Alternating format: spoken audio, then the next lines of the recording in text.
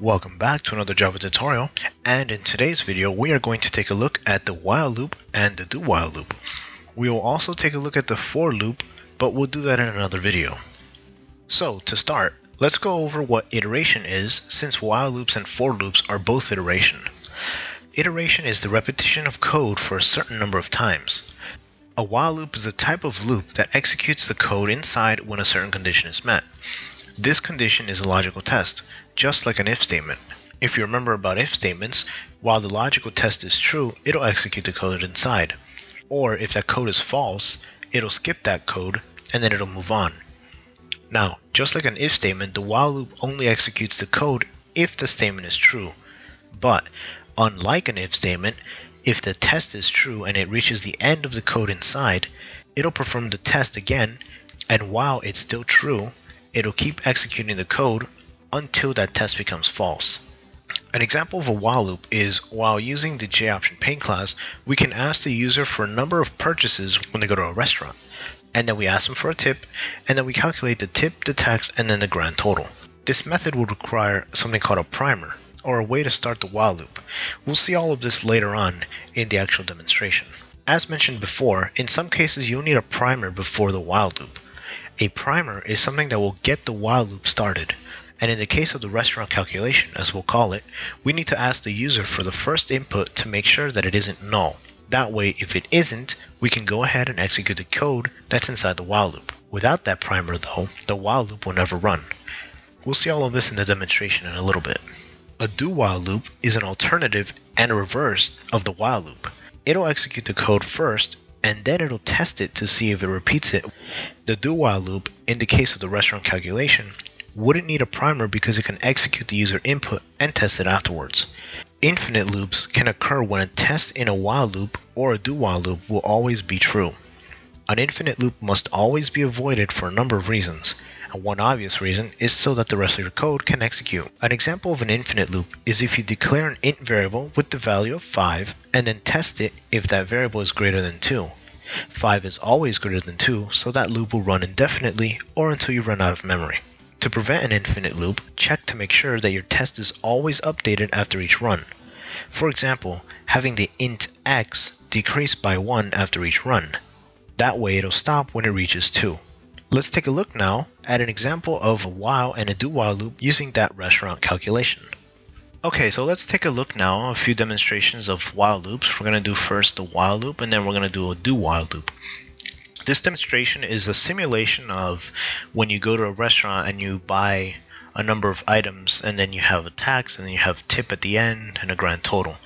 And to do this, we're going to be importing two classes, the Java text decimal format, so that way we can format everything nice and neatly, and then the Java swing JOptionPaint, that way we can have a GUI, graphical user interface.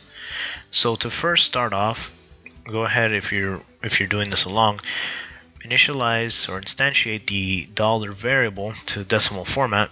Decimal format dollar gets the value of new decimal format, and inside here in this parentheses I specified how I want it to be formatted, 0.00, the standard way of how you actually read dollar values. And so I have also four variables here, a double subtotal which is set to 0.0, this is going to be the running total of everything you purchase, the tax, the tip, and then the grand total. So this is the while loop. This is how you structure the while loop, while, your test, and then your execution of the code. So first we create this other string here, this other string variable called input1. This is going to be for the first while loop, and input1 will get the value of the input of whatever it is your purchase is. JOptionPaint, show input dialog, enter the cost of your purchase. And this here is the primer. As I was mentioning before, while loops in certain situations need a primer, so that way they can begin the execution that it needs to run. So while the input1, which is right here, while it's not null, or in other words, while the user doesn't click cancel, then print out whatever it is he put in, the purchase cost, and then add that value to the subtotal. Now remember, since it's giving us a string value, we have to parse that as a double before we add it with the other subtotal. And then finally, we're going to ask the user again to please enter the next purchase or click cancel to stop. This is the next test, so that way when it reaches the end of the code here, it'll go back to the while loop up here, back to the while statement, and it'll test it again. And if it's still not equal to null, then it'll go ahead and continue executing this until input 1 is null, which then when it does become null, it'll exit the while loop and then go down to line 50. Next, we're going to ask the user if they want to add a tip.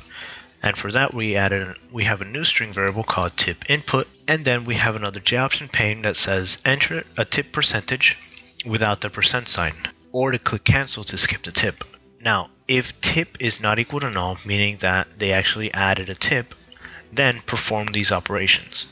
First, we're going to convert this tip input value as a double, and then we're going to multiply by 0.01, so that way it converts it to a decimal, and then finally multiply it by the subtotal, getting the actual tip. And then lastly, we're going to format it using the decimal format, and we're going to convert that into a double. This is basically just converting it into a dollar format, into the 0.00 format, and then putting it back into the tip variable. Next, we do the same for the tax. Calculate the tax, which is the subtotal times 0.07. Format it just like we did with the tip, and then assign it back to tax. And then lastly, we did the same with the grand total. Calculate the grand total, which is subtotal plus tip and tax, and then format it once more. And then down here is where we print it out using the show message dialog, using the GUI, and then we print it out in the output dialog box.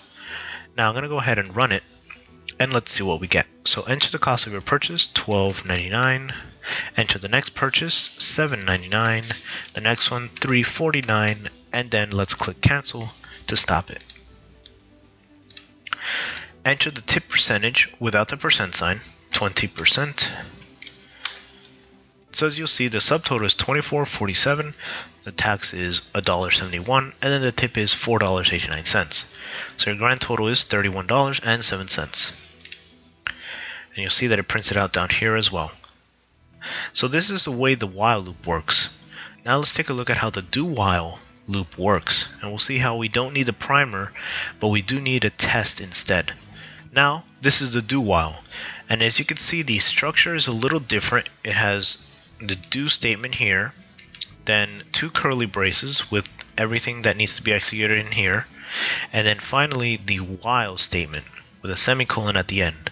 And then the while statement is the exact same as the normal while loop. The only difference is that there's a do in front of it. So we have here a string input 2, this is for the second input, and as it moves down, it'll do all of this, and then it'll test it at the end. It's basically doing it in a reverse order, executing first and testing at the end, whereas a while loop tests at the beginning and executes at the end. Once it enters these braces here, it'll ask the user for the cost of the purchase without the primer. It'll print out whatever it is that they entered, and then it will first test if it's not equal to null. Since this variable is a double, it can't contain a null value. And if it's not null, then it will, as before, parse that into a double and then add it with the subtotal. That way it gives us the running total. And then after that, everything is pretty much the same. String tip input, ask the user what the tip is, test if it's not null, and if it isn't, convert it to an actual tip, and then format it. And then with the tax, it's the same. Get the tax, format the tax, get the grand total, and then format the grand total. And then at the end, it's the same. Print it out in the output dialog, and then show it in the show message dialog. So now let's go ahead and run it once more, and we'll see. Enter the cost of your purchase, $12.99. Let's put $4.99 and then $3.49.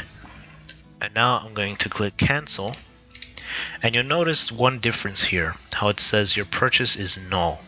And the reason why is because since it had that system out print line after the user input, it will print out a null value since you clicked on cancel.